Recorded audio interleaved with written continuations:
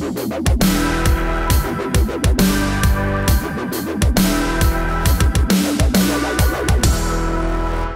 would you think if in The Wizard of Oz, Dorothy, who got these magnificent magical ruby slippers, just got bored with them?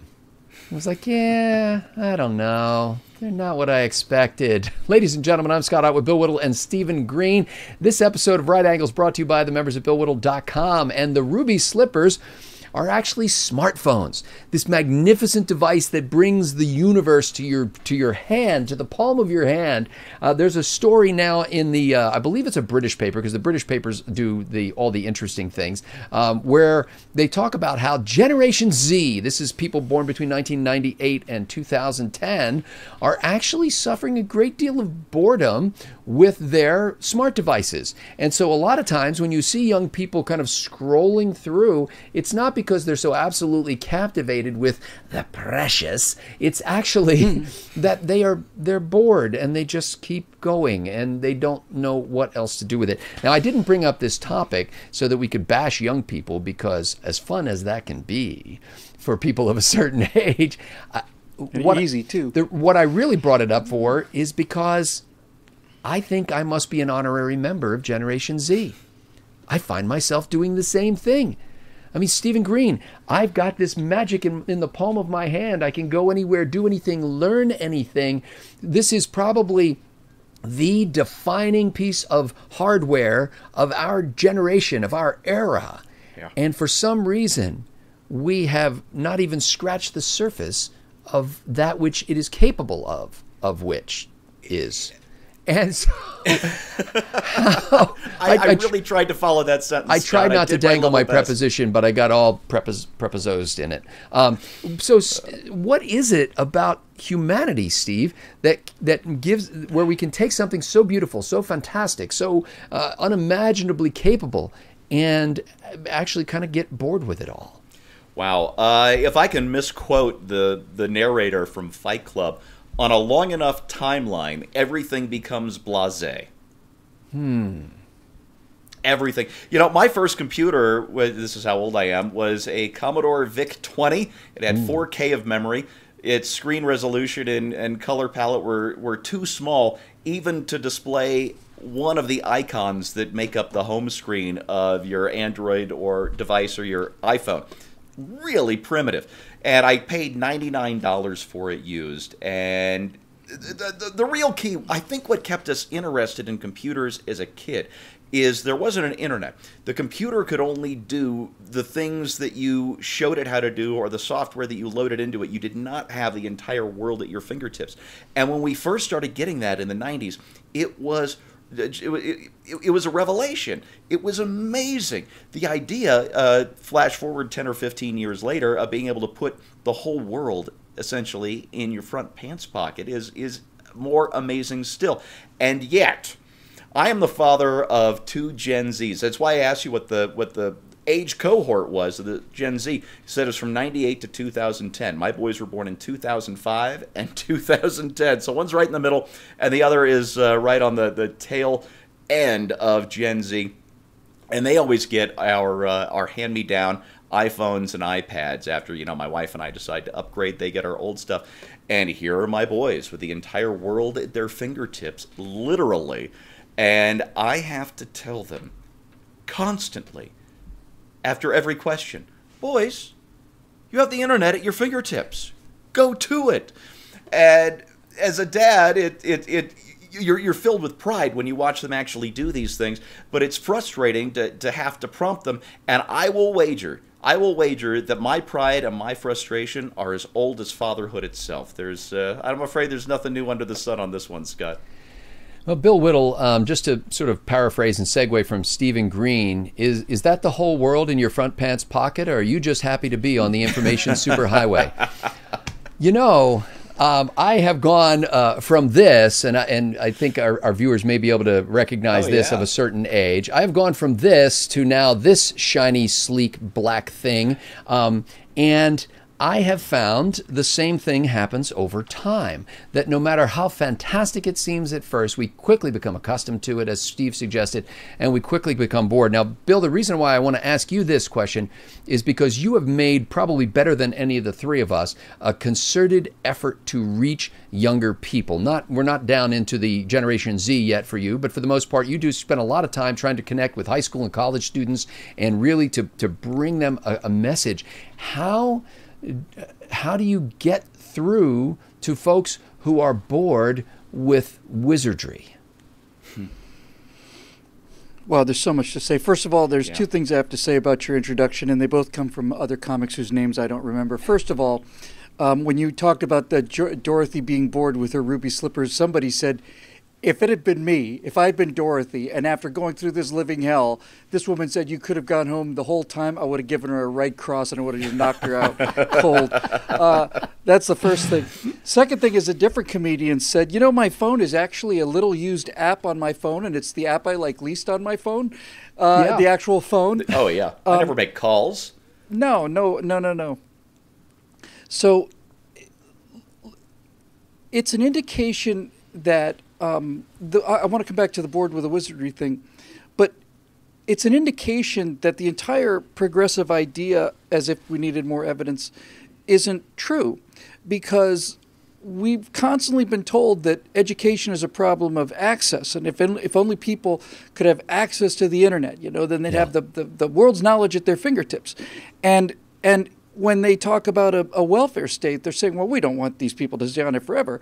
We just want it, you know, long enough for them to be able to get a degree in whatever it is they want to. Well, you can get a degree in anything online now. You can become a plumber. I don't think there's virtually nobody in this country doesn't have some kind of smartphone, especially if they want one.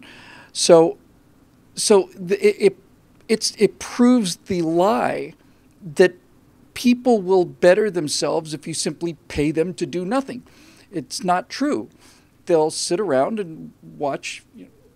Look, this show is coming to us because of advances in two different areas. One of them is internet speed, and the other one is video card processing power.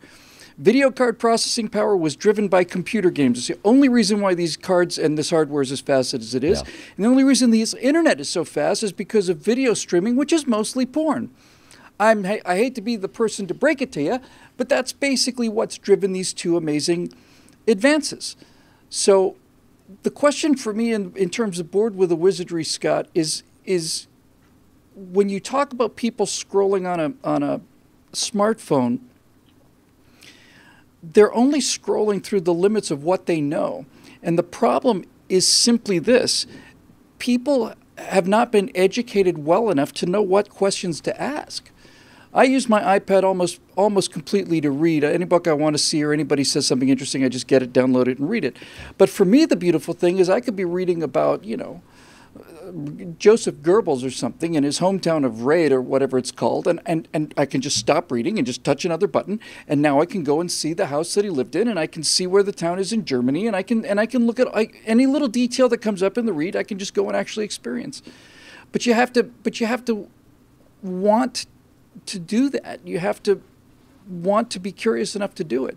And I think the problem is not so much the technology.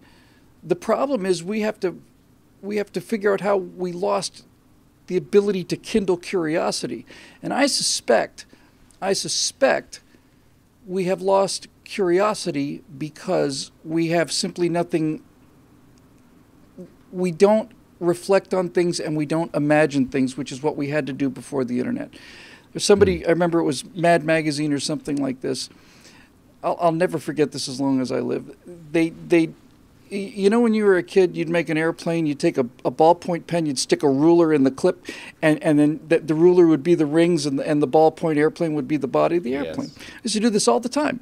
And the detachable nose section. Well, Mad Magazine or something drew up like engineering plans for what this actual real-life ship that's composed of a ballpoint pen and the wings would look like. It's just enormous and all these different subsystems and stuff, you know.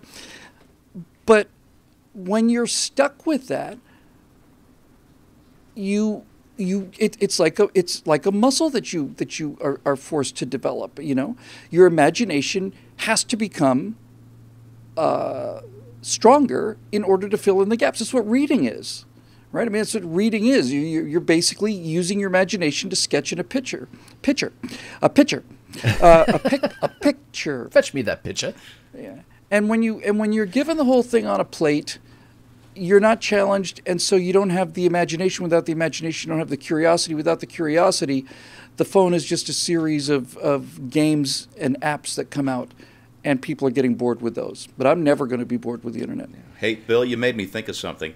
As a first wave Gen Xer, I am a member of the last part of the last generation for whom the Mad Magazine back cover fold-out was the ultimate in interactive media. Fold-in. Absolutely. The fold-in, yes, the fold-in. That's right. It was great.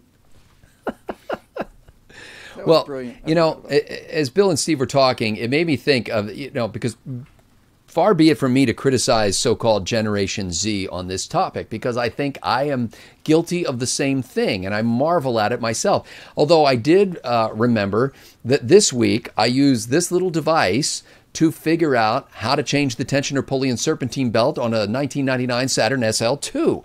And it was a ball. And I took pictures of it as I was going on and then posted like 10 pictures to my Facebook stream and wrote little commentary on it. There was a step-by-step that would help other people do it theoretically, but really it was just a bunch of wisecracks about self-deprecating humor about my own mechanical skills. But it was fun. Yesterday, I discovered there's an app that employs some sort of magic, which in high school, they called this trigonometry. I knew that it was a black art, and so I avoided excelling in that. I would avert my eyes from the trigonometry text at every opportunity. But they use trigonometry so you can actually point your camera at the base of a tree, for example, and it'll tell you how far away the tree is.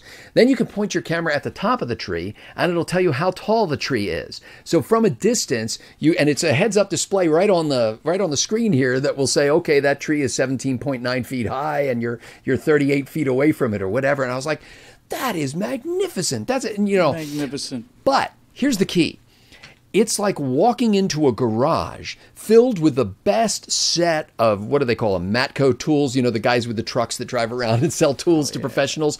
It's like walking into a garage filled with these tools, and everybody, at least every red-blooded American boy, would walk around there and pick up the tools and look at them and marvel at them and stuff like that. But there's no car in the garage. There is no purpose for the tool. Having a tool without a purpose is like not having a tool at all.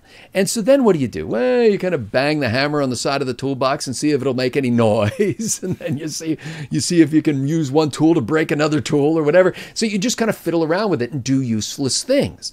And I think that's what happens to us with this technology, is that because we don't come first with a purpose and say, I need to solve this, I need to surmount this problem, I need to conquer this challenge, we just come to it and somebody hands us the toolbox and they go, hey, go ahead, go at it, do something.